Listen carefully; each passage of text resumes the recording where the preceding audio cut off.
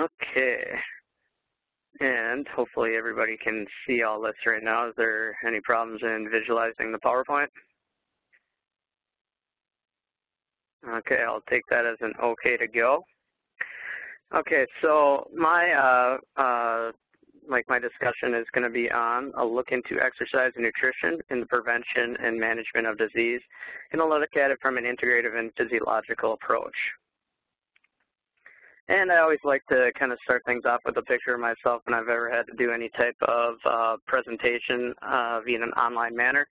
When I've participated in these as a student, I've always wondered what the individual who is presenting the information looks like. So here's a picture of myself, and once again, I'm an assistant professor at Concordia University, St. Paul in the Department of Kinesiology and Health Sciences. Okay, so when we look at the outline of today's talk, first off, I want to establish what is exercise science and what it means to me, what it means to students. From there, where are the jobs in the field? I think whoever, if you're looking to get a bachelor's degree in exercise science or a master's degree or even a terminal degree, students always wonder, where are the jobs at? Am I going to have a job when I graduate? And we'll look at prospective job opportunities as it pertains to the year 2018 and some related salaries and related to these exercise science jobs. Then, will my education put me in the best position to get a job? And the one we're going to really look at as an example of a position in the field related to exercise science as a research scientist in clinical exercise physiology. And specifically, that kind of ties into my major topic of today's webinar is a look into exercise and nutrition in the prevention and management of disease. We'll look at it with the vantage point of peripheral artery disease, a form of cardiovascular disease. And then we'll also kind of finish with a look at the curriculum at Concordia St. Paul from a Bachelor's of Arts standpoint all the way into the Master of Science program, and to see what our current students are really working on that kind of tie into the realm of clinical exercise physiology, because I think that is where exercise science jobs are going to really be heading in the near future, as we are all aware about the problems associated with poor diet and physical inactivity leading to obesity, metabolic diseases, and cardiovascular diseases. So what is exercise science really? Pictures you guys can see here is somebody doing an exercise stress test hooked up to a 12-lead ECG. And to me, exercise science is a look at the acute and chronic effects of not only exercise, but habitual physical activity and how that affects the physiological machine that we call humans. We can look at exercise science in terms of the physical, maybe a physics standpoint, also known as the biomechanics. Could look at the physiology and biochemistry, as the picture here kind of shows. The electrocardiography is looking at the electrical activity of the heart and how that controls the pumping capacity and how we are able to readily distribute oxygen to all of our metabolically active muscles. And we can also look at it from a psychological standpoint, exercise science that works more in the psychology of exercise, may be more interested in what are the psychological adaptations to chronic exercise. We know that exercise is a potent way of, say, psychologists or any type of therapist to help combat psychological disorders or difficulties such as related to stress management, maybe ADHD, and psychological diseases of that nature. So we at Concordia University, we look at it in terms of exercise science as being under the umbrella of kinesiology and health sciences. Kinesiology is just the basic study of movement, also known as human kinetics. Now, we can look at it in terms of exercise science. We look at it from more of a physiological type of vantage point that can relate to health, improve quality of life, or improved athletic performance. So a lot of students come in that I've worked with in the past, and say it was during the Summer Olympics, and Usain Bolt just ran a 9.6 second 100-yard dash.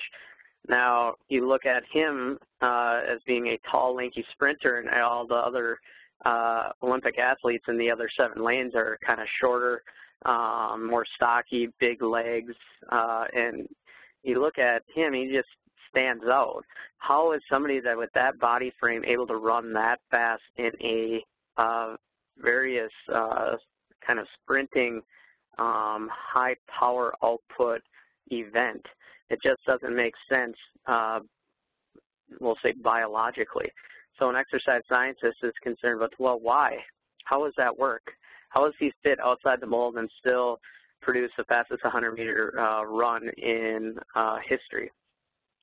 Before that, could have been for performance, Roger Bannister breaking the four-minute mile. How is that physiologically possible? What are the series of events biochemically or physiologically that allow for him to generate that much aerobic power and to break the 4-minute mile? Now, I've always looked at it more from a clinical exercise physiology vantage point. Can be the fact that exercise therapy for cancer patients, a lot of cancer patients are exposed to chemotherapy before tumor removal. Cancer therapy such as chemotherapy can really diminish somebody's oxygen carrying capacity and aerobic power, and that's one of the biggest predictors of mortality. What would happen if we incorporate an aerobic exercise training program between that 6-week window between the finishing of chemotherapy to the time the shrunken tumor has been removed? Are we going to improve quality of life by doing that? That's going to be very important into a lot of these individuals that are suffering from cancer. Okay, so that's kind of in terms of exercise science, some of the questions that we may come across and may be asking ourselves when we're in the field or in the classroom. Now, another definition of exercise science is the science and study of the acute responses and adaptations to a wide range of physical exercise conditions, looking at physiology and applied physiology. We have biomechanics, the motor learning and development, and then in some aspects, the psychological vantage points of exercise science.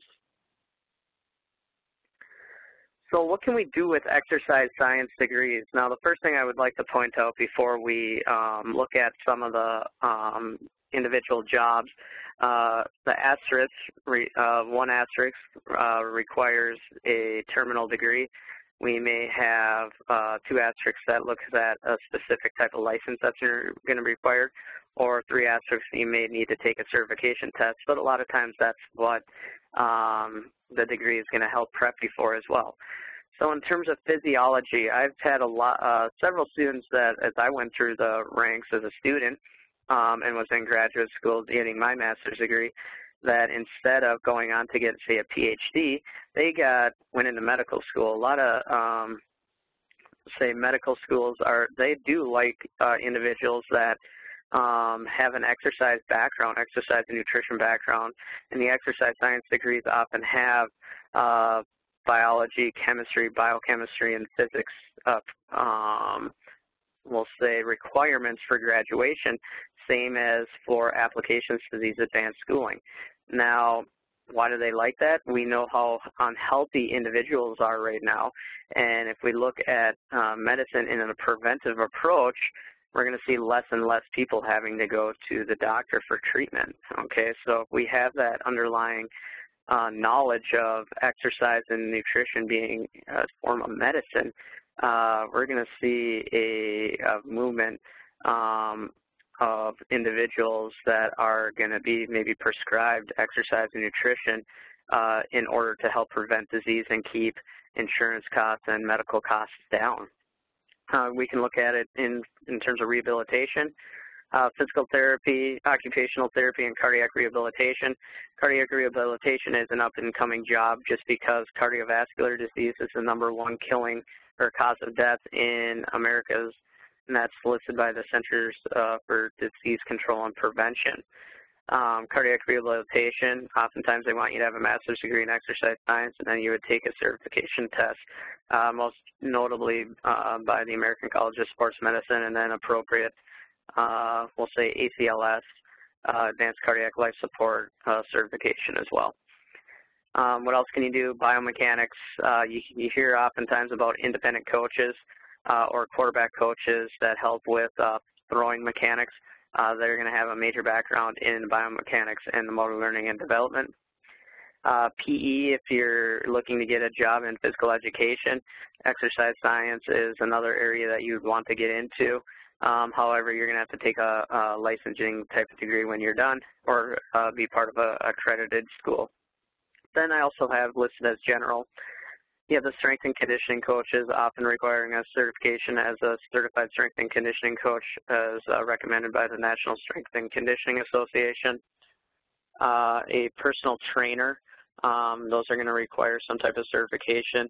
A lot of times if you're working in the field of personal training and you are paid by commission, the more education you have and the more certifications you have, the greater amount of the take-home you actually get from the client. Then also athletic trainers, researchers, and fitness coach and professionals, just to name a few.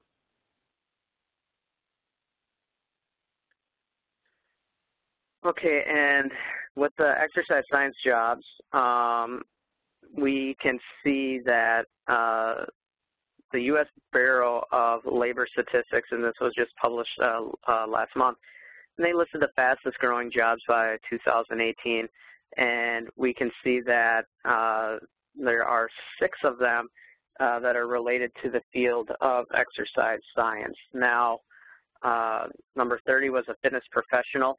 This incorporates personal trainers, group exercise classes.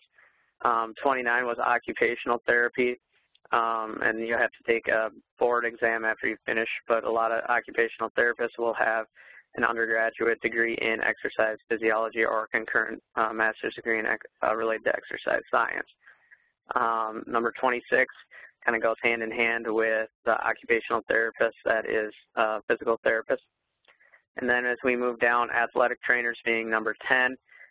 Physician's assistant is up and coming as number 7, particularly as we know the trend of today's society being eating poorly and being inactive. We're going to be relying more on Western medicine for therapy, and that's the role of the physician assistant as well. And last on the list at number 6 is a research scientist in clinical exercise physiology. Oftentimes requires a Master of Science degree, the minimum, or a PhD in the field. And this is what I'm going to be kind of turning this presentation into, is this is what I did when I was pursuing my PhD and still do research, considered a research scientist, actively investigating the anti-inflammatory effects of exercise. So the growing kind of, we'll say, trend in the field of exercise physiology or exercise science was developed in, we'll say, 2007, 2008 by the American College of Sports Medicine, the major governing agency of exercise physiology, and this is exercise is medicine. Now, we know that the healthcare industry is growing. People are,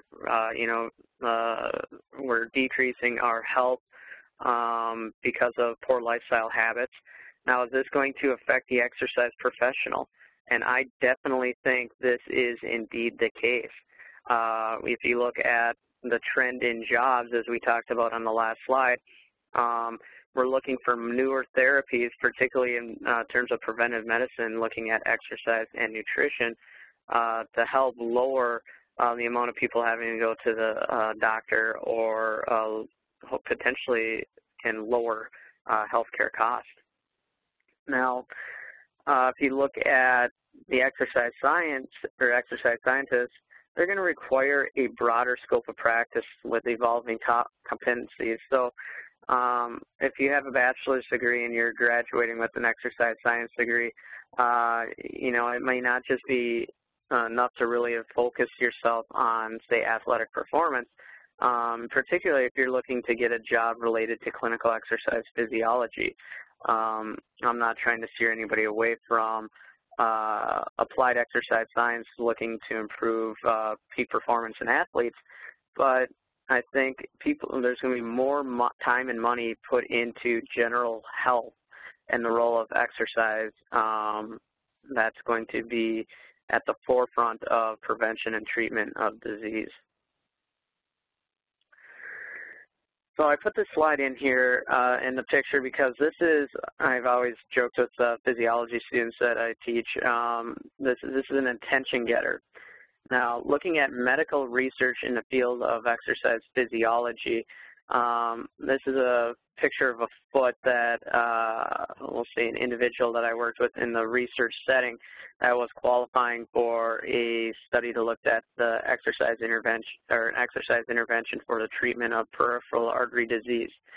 Unfortunately, this guy's disease was very severe and he didn't qualify, and immediately when he came into our laboratory, actually we had to kind of ship him off to the hospital because, as you can see here, he was at a major risk for getting not only his toes, but his foot being amputated. This is because of inadequate blood flow to the foot, causing gangrenous necrotic tissue. Now, if we look at the prevalence of atherosclerotic diseases in the United States, coronary artery disease, the prevalence is 13.2 million people. Another name for coronary artery disease is coronary heart disease, so same thing. But that is a large number of individuals that have some type of blockage or atherosclerosis within their coronary arteries. And that is a major disease that is the #1 cause of death in the United States that is generally to some degree preventable. If you look at other forms of atherosclerotic diseases, cerebral vascular disease, that increases your risk for a stroke. So a blockage in the carotid artery is the most common cause. That's about 4.8 million people suffer from this, and that's about a 70% occlusion of the carotid artery that would have to qualify for that. So pretty severe narrowing of the carotid artery that increases your risk for a stroke. And then the one that you just saw a picture of, peripheral artery disease, that's 8 to 12 million people. And there's quite a few, as we'll get into, that are asymptomatic and don't even know that they have peripheral artery disease, believe it or not. And I should point out that all these statistics are updated in Circulation by Go and colleagues from 2014. So what is peripheral artery disease? Just when we get into the field of research in clinical exercise physiology, I always like to say become a mini expert in your disease of choice. Really understand it, the entire, not only the physiology of it, but the pathophysiology, and that'll help you to determine if you have a biologically plausible mechanism for the treatment and management of the disease. So peripheral artery disease, it is a manifestation of generalized atherosclerosis. For the most part, it's the same risk factors as individuals would have that are going to develop coronary heart disease or cerebral vascular disease. Once again, it affects about 8 to 12 million individuals, and we can see that 20% of them are over the age of 70. Now, these risk factors, #1 is being age, okay, after per decade of life, starting at the age of 40, your risk for developing peripheral artery disease increases. Next on the list would be smoking. Smoking is the #2 risk factor for peripheral artery disease. 3 would be diabetes. 4 would be hypertension, and 5 would be dyslipidemia, or high lipid levels in the blood. So what is the presentation of this disease? Well, we could have a blockage in an artery, and this is from the aorta down. Common sites where we see blockages that lead to peripheral artery disease, or the signs and symptoms of the disease, would be the common iliac and the superficial femoral artery. Now, if we have a blockage in any of those arteries, any skeletal muscle distal to the blockage would be subject to inadequate blood supply and therefore oxygen. Now, to give you an understanding of what some of these individuals are dealing with, we could say that our patient who has a blockage in the superficial femoral artery is going to go out for a walk. And as he begins walking, he has an increase in oxygen demand to promote ATP generation that allows his muscles to contract properly. Now, as they continue to go, there's a further mismatch between oxygen supply and demand, and we have a switch into anaerobic metabolism. We know from, say, if you've had an exercise physiology class, one of the byproducts of anaerobic metabolism is lactic acid, and we buffer it and we form hydrogen ion that is definitely going to impair the contractile apparatus of the skeletal muscle. Now, as a result, this individual may get a pulling or tightness or a cramping feeling, and that's the classic signs and symptoms of symptomatic peripheral artery disease referred to as claudication. Now, what happens is this cramping or pain becomes so severe that they can't walk. It alters their biomechanics. They have to sit down and rest, and eventually the pain will dissipate. It could take anywhere from 2, maybe 5, upwards to 10 minutes, and they can continue on their walk. This is why peripheral artery disease is often referred to as a window shopper's disease. Now, if you know anybody that has this disease, or you can imagine having it, you would have a poor quality of life. You would have a very low functional capacity. Generally, you would see the oxygen consumption values of between 10 and 15 milliliters of oxygen per kilogram of body weight per minute if tested on a graded exercise test. And we know that that's going to be a major risk factor for mortality. These individuals will have a 4 to 5-fold increased risk for heart disease, having a heart attack, or have a pretty good odds of eventually getting their foot amputated because of chronic ischemia and inadequate tissue oxygenation. Now, when I look at the underlying causes of peripheral artery disease, inflammation is key, and if you follow any type of pathophysiology, inflammation is a key contributor to the development of obesity. It's a key to the development of diabetes and metabolic disorders, and the generation of atherosclerosis, including peripheral artery disease. And how does it do this? Well, it can affect your ability for your blood vessels to dilate. If you cannot dilate your blood vessels, you're going to have a tough time supplying blood and oxygen to the working skeletal muscle when they have an increase in blood and oxygen demand. That's referred to as endothelial dysfunction. And then on the other side, individuals with peripheral artery disease have, even if they have, we put a stent in to help restore blood flow, and they're able to have normal delivery of oxygen to the working skeletal muscle. Over time, if they've had chronic ischemia, they are going to have diminished capacity of or diminished oxidative capacity, particularly their electron transport chain, and will have a low enzymatic activity. So we're going to see inadequate ATP generation because the enzymes of the mitochondria are going to be so diminished or suppressed, irregardless if we were able to restore oxygen, say, 10 years after the fact that they were first diagnosed with peripheral artery disease. So it's not only an oxygen supply problem, it is an oxygen utilization problem as well, and at the forefront of this is inflammation and oxidative stress. So how do we treat it? Looking at it in terms of cardiovascular disease, exercise and nutrition are going to be very important, not only in the prevention, but the management of these diseases. So the two things that we always focus on in clinical exercise physiology is risk reduction, so decreasing the risk for developing a secondary cardiovascular event such as a heart attack or stroke. The second one would be improving walking capacity. Now, if we look at the cardiovascular risk reduction, these guidelines were published by Alan Hirsch, MD, published in Circulation in 2006, and they haven't been updated yet. So in the near future, I would imagine that these will be updated. Well, we are going to first rely on Western medicine and pharmacological approaches to help control lipids in the blood, primarily the low-density lipoprotein or bad cholesterol. This is done by a statin drug. It's basically given out by like candy now by practicing physicians to help lower lipid levels. Lower blood pressure.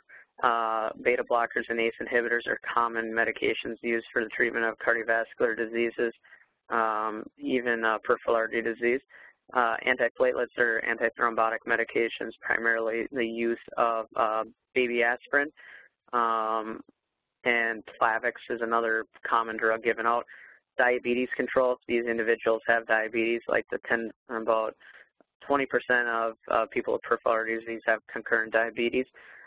They're going to have strict glycemic control mechanisms with exercise and diet and medications if needed, such as metformin, to help keep hemoglobin A1C under about 7 if possible.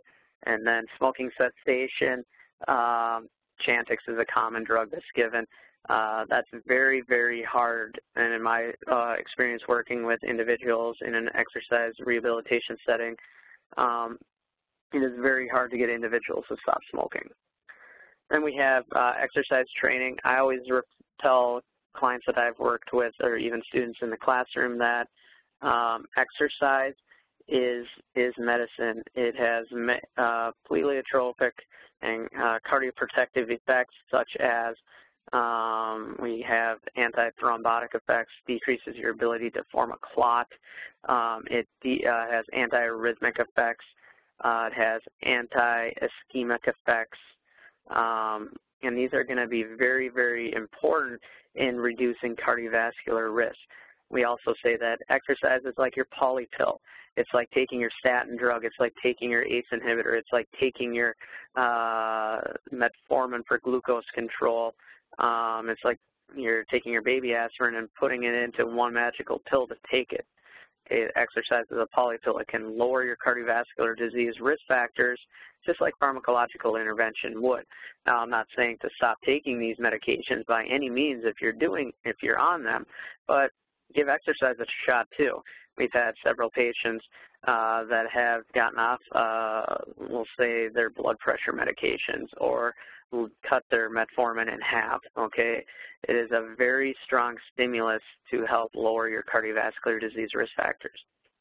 Now, if we look at nutritional, from a nutritional vantage point, supplements and dietary patterns, what is the way to go about this? Is there any supplement out there that's going to reduce my risk for disease? And my best, to the best of my knowledge on this currently, there is no scientific evidence that would suggest that taking a supplement is going to reduce your risk for cardiovascular disease. However, if you look at dietary patterns, say following a Mediterranean or a DASH diet, also referred to as dietary approaches to stop hypertension, these are highly associated with increased longevity and reduced incidence of cardiovascular disease, and it's primarily through the role of lowering your cardiovascular disease risk factors as discussed above.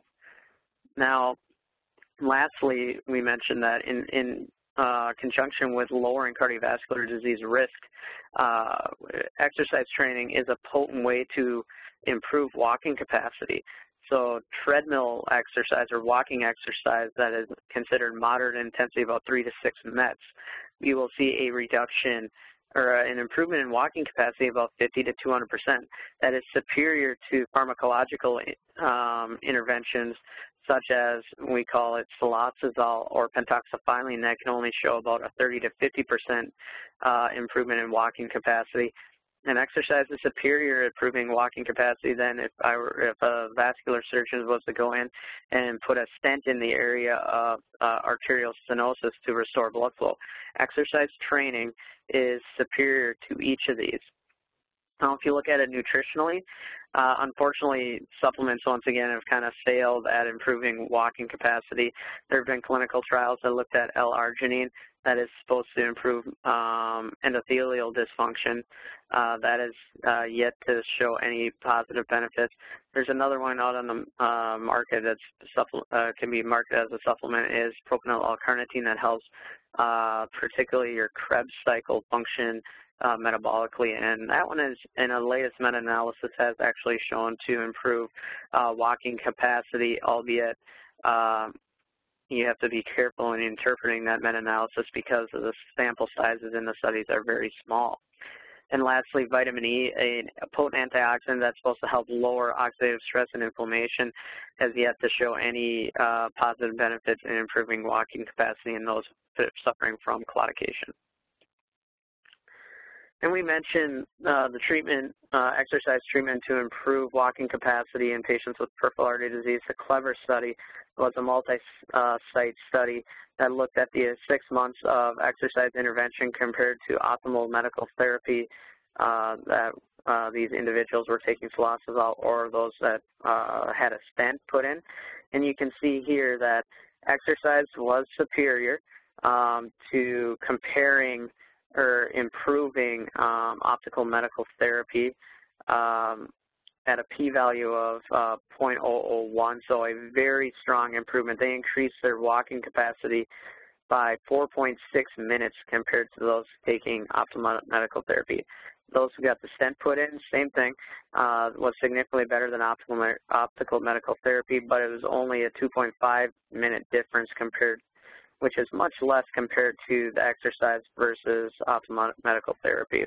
And lastly, exercise training was significantly better than stenting to improve walking capacity by 2.1 minutes more compared to the individuals that were put in the stenting group. So this really does show, this was the second study that has documented that exercise training in the form of moderate intensity walking is the superior mode of rehabilitation to improve walking capacity in those with peripheral artery disease. Now, if you think about it from another vantage point, is putting a stent in going to lower your cardiovascular disease risk factors as well? I would say most of the time, no, that will not be the case. Although that wasn't really tested in the study, it would show the fact that I would think that exercise training would help in that therapeutic mode as well. So based off this information, we know that exercise training possesses Class 1 level evidence A recommendations by the American Heart Association for the treatment of claudications to improve walking distance. However, there's a caveat with this. It causes pain. Remember, the signs and symptoms of peripheral artery disease is claudication. So when they're walking, they are going to experience exercise-induced leg pain. Now, as a result, you will see a decrease in adherence to exercise rehabilitation programs such as you would find in cardiac rehabilitation. And that is where the problem exists in exercise in the treatment of peripheral artery disease.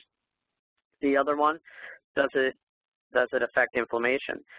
This chronic ischemia leads to an inflammatory effect, and if we're following along earlier, inflammation is leading to progression of atherosclerosis. So is it plausible that exercise can increase inflammation that could exacerbate endothelial mitochondrial dysfunction and promote progression of atherosclerosis? That was a belief prior to in the late 90s, and that's also an area of investigation. Now, because exercise training in the form of walking does cause exercise-induced leg pain, we were researchers in the, we'll say in the early 2000s from the University of Sheffield in England, looked at ulterior modes of exercise training that did not induce ischemia. So they paired lower body ergometry, so cycling exercise that can increase walking capacity, albeit not as much as treadmill training in head-to-head trials, but they compared it to upper body ergometry, also known as arm cycling.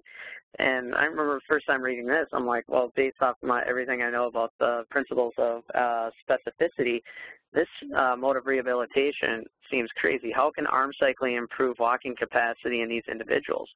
Well, these Walker and Swierska in 2000-2005 looked at this directly, and they found that upper body ergometry and lower extremity cycling improved both maximal walking distance, so the amount how far these individuals could walk before having to sit down and rest because the leg pain became too severe. The other one is pain-free walking distance, so how long could these individuals walk before they had any signs and symptoms of pain. Now, both the UBE and LBE groups significantly improved pain-free and maximal walking distance compared to baseline, but there was no significant differences between groups. So that's a good thing. We may have an ulterior mode of exercise that can improve walking distance, potentially lower cardiovascular disease risk factors without causing leg pain that could increase adherence to rehabilitation.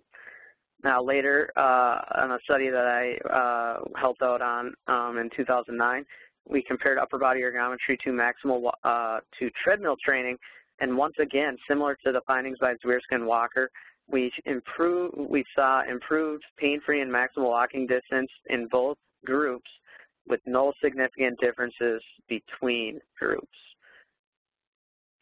Now, the next question we have to ask ourselves, well, upper body exercise training is the #1 treatment for symptomatic peripheral artery disease. We may have an ulterior mode to improve walking capacity without inducing claudication, but is the actual exercise anti-inflammatory? Now, why would I care about inflammation in this patient population? Well, it's associated with, inflammation is associated with disease progression and severity, or the narrowing of the artery by increasing the size of the atherosclerotic plaque. It is associated with the prediction of cardiovascular events, meaning that those that have higher biomarkers of inflammation measured in plasma will have an increased risk for heart attack and stroke, which we don't want to see. And those with the highest markers of inflammation will have the lowest functional capacity. Okay, so giving credence to why study inflammation in this population. Now, if you pick up any, say you typed into PubMed, anti-inflammatory effect of exercise. These are some things that'll pop up. Is anti-inflammatory effect of regular exercise responsible for reduced cardiovascular disease?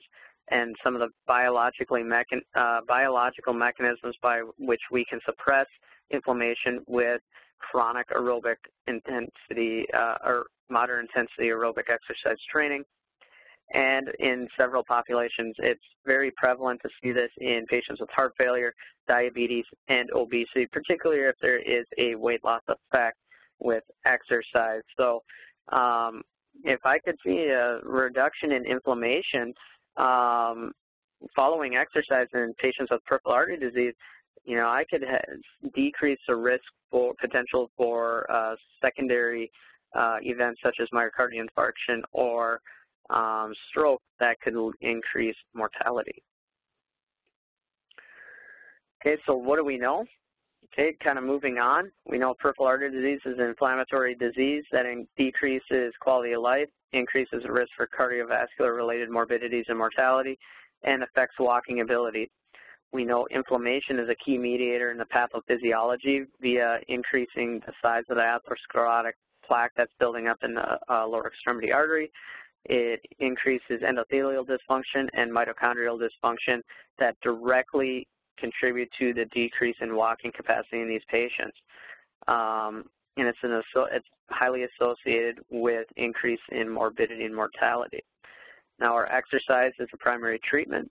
The goals to improve walking capacity and decrease risk for heart attack or stroke. Is it tolerable? Treadmill, you know, somebody with peripheral artery disease will say it is terrible type of training. It hurts, but it works. How about upper body ergometry? The smaller studies to date have shown that, yeah, there may be a a new mode of exercise that will be coming into cardiac rehabilitation centers for the treatment of peripheral artery disease that isn't going to hurt. Now, is exercise going to reduce inflammation, and why is that important? I think we've gone over that quite a bit. Now, does the non-ischemic exercise reduce inflammation to a greater extent than ischemic-inducing treadmill training, the gold standard? That's one of the questions we have to ask ourselves as well. Now, what have we done? We've actually tested this. This was part of my dissertation. I still keep collaborations with the EXERT study in looking at exercise training to reduce claudication. This is the research side of things, the research scientist in clinical exercise physiology. That's basically everything we just went through, that whole process. Now, what have we been looking to do? We've asked ourselves, based off of this $2 million study funded by the National Institutes of Health, it was a 5-year trial, and looked at, is upper body ergometry training an adequate mode of rehabilitation to increase walking capacity in patients with symptomatic peripheral artery disease? Does the upper body ergometry and treadmill training alleviate inflammation? Why is that important? We know the roles of inflammation in exacerbating atherosclerosis and increasing risk for cardiovascular-related morbidities and mortalities. Then, what is the primary physiological mechanism driving the improvement in walking capacity in this cohort? Is, say, the individuals that are on the treadmill and for 12 weeks and are exercising and improve, say, walking capacity by 50%, is that what caused the improvement? Was it an improved pumping capacity of the heart? Was it an improvement in capillary density? Was it an improvement in mitochondrial density? Was it a decrease in inflammation and oxidative stress that was mediating these improvements? These are things that we're testing. So keep an eye out in vascular medicine. That's where we're publishing in the near future that looks at, that is, we'll say it's going to be probably out in the next 6 months to a year, so I can't get into any details of what we found because the results haven't been published yet. So that is just basically an insight into the world of research scientists in clinical exercise physiology. Once again, in 2016, this is going to be number 6 on the number of jobs that were published in the U.S. Bureau of Labor Statistics. Now, the one thing I'd always want to tell people who are looking at a field in, say, research, be ready to read and write. You're going to become a mini expert into the field. This is one article that I just got published, we'll say 2 months ago, looking at inflammation and the immune system contributions to the etiology of atherosclerosis. So I always challenge my students in exercise science not only to be the mini expert, but understand the physiological machine that we are as humans. How do things link together? How does inflammation in the immune system, how does that contribute to atherogenesis? How can exercise be an anti-inflammatory mechanism to provide cardioprotective effects that we just went through on the previous slides? So if you're looking at a field in research, just be ready to read and write. It's a very rewarding, I think, field within the exercise science community. Now, why Concordia St. Paul Exercise Science? Are you going to be exposed to some of this research? And I definitely think that is indeed the case. We have professors that, we have some that are full-time professors that are actively researching at the institution, and we have adjuncts that are actually still doing field work, so that are working as strength and conditioning coaches or biomechanics or clinical exercise physiologists. And then there are some like myself that are active researchers and clinical exercise physiologists working in the field. So the goals of our program, what are they? We're going to demonstrate advanced knowledge of the exercise principles, looking at strength and conditioning concepts and nutritional influences on the body's physiological adaptations to exercise. You'll get a hand in the various research methodologies through research methods class and how they apply to the exercise science industry, and I think you got a pretty good taste of that in the last half hour.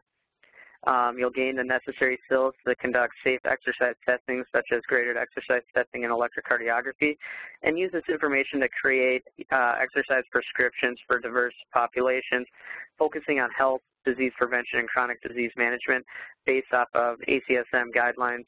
You'd be all ready to take the ACSM tests, such as a clinical exercise specialist, and be ready to work in cardiac rehabilitation.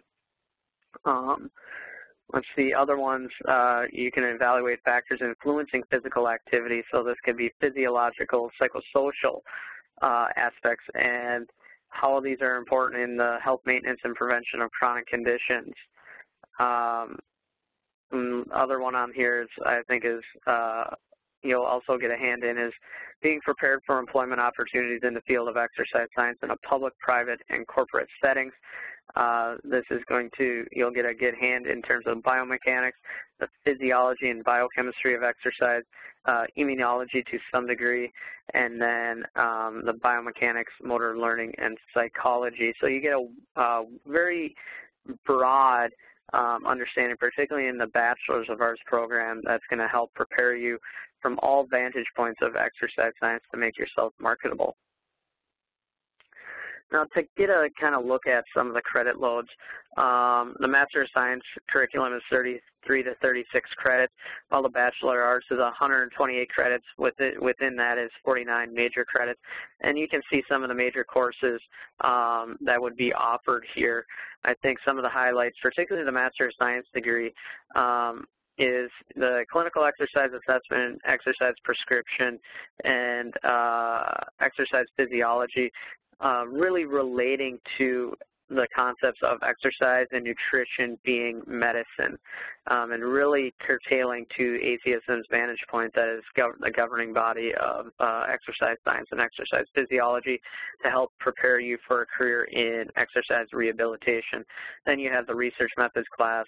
That's going to be very important in particularly students generating an idea, a research topic that can help potentially change current exercise expert opinion in the field, and potentially spur you on into an advanced career in research if that's something that you like to do.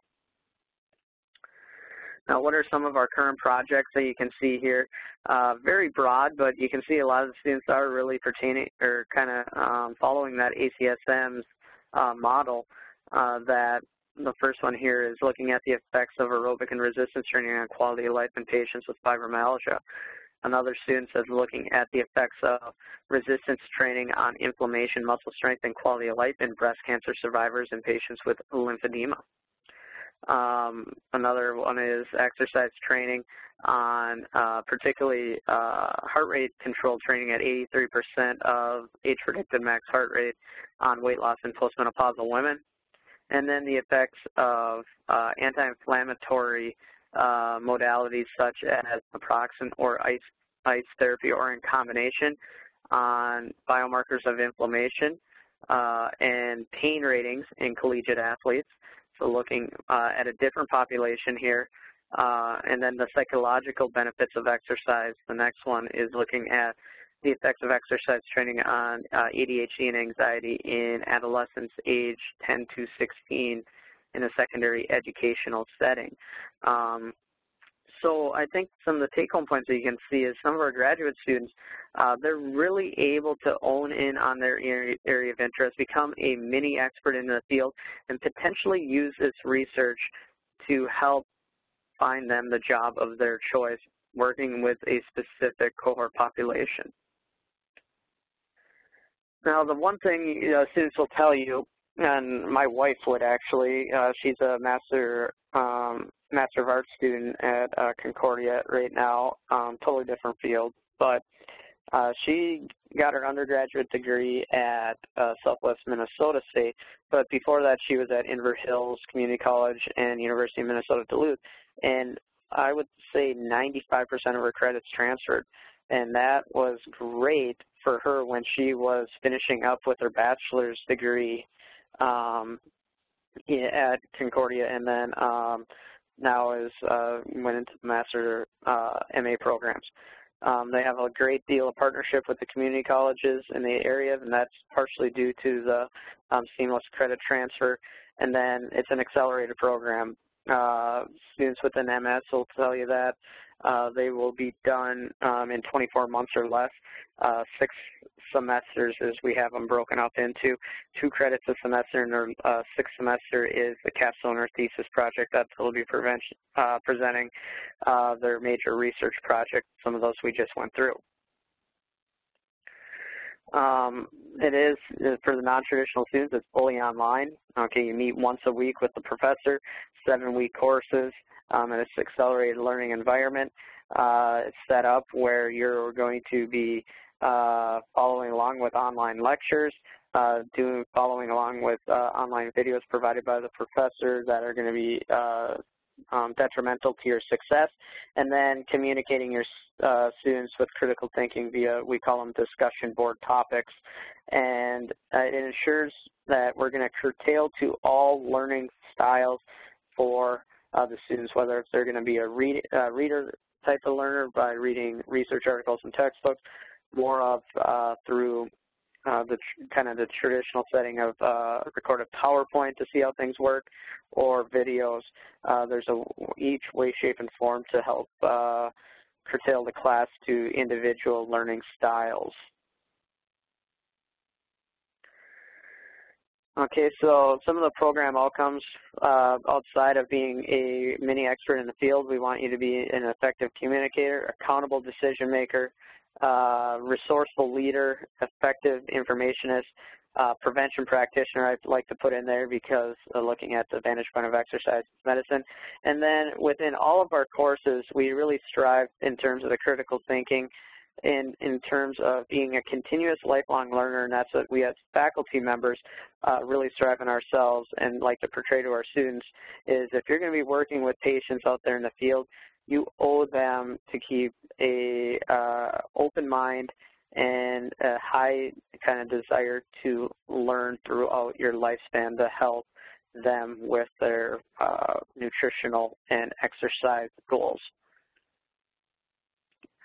Lastly, what else I'd like to highlight here with Concordia St. Paul is the student support services, particularly for the non-trad students. They find a lot of help in academic advisors, not necessarily just the faculty advisors, academic advisors to help with any major problems in registering and keeping them on task within the curriculum, and then the faculty support in their courses as well as in the research process. Online tutoring, several students will use that as well if they need any type of excess help, particularly if they feel weak in one area of study. There's always online tutoring available to help ensure that all students are going to not only succeed, but gain the necessary information to be not only confident, but excel within the field. Counseling services and career services for job placement. These are some of the things that I think help make Concordia St. Paul a very viable and excellent online learning institute to help students be prepared for the individual courses, but when they graduate, to be in the best position possible when entering the field. Now, our faculty expectations, we want to create an open and safe learning environment. We generally don't have a major problem with that. Students are very good interacting with others, show a lot of respect to their compadres within the class. So it makes my job easy as a faculty member, not having to worry about that too much. The faculty also, we're going to be prepared for facilitating the learning process, and it's going to be different across each course and the students within the course. You kind of get in a field after that first day how the best learning process is going to be for the students. Is it going to be me lecturing, or is it going to be more group discussion? It also depends on the topic at hand. Let's see for time here. We'll get into the student expectations. It's going to be basically the same as any other institute that you've made or been a part of. We expect professionalism, honesty, and integrity. We want respect for not only faculty members and their time, but also all the other students. Be organized, be accountable.